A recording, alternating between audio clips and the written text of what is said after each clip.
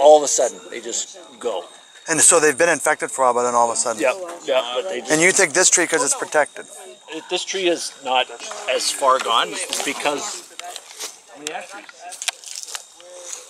Right. Right.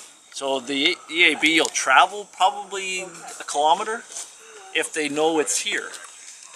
But if so they smell it or something, eh? If this tree's, they'll smell the off-gassing and all the rest of it from an ash tree. They'll smell that and they'll come to it. So I had a 20-centimeter one in front of my house, less than 20, maybe 15. I cut it down knowing that it's gonna get infected eventually. Yeah. But there was no holes or anything on it, and the leaves are on it.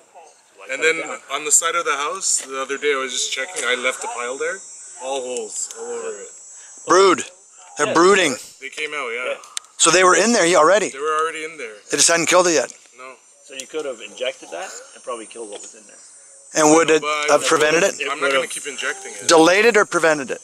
I mean, you have to do it every year. You delay it. I'm not spending money on that. I got to. And how far do you drill into to do that? It's got to go into the cambium, and that's it. So it draws up through the cambium. So anything where I have to keep continually putting money into it? It can't draw through the cambium.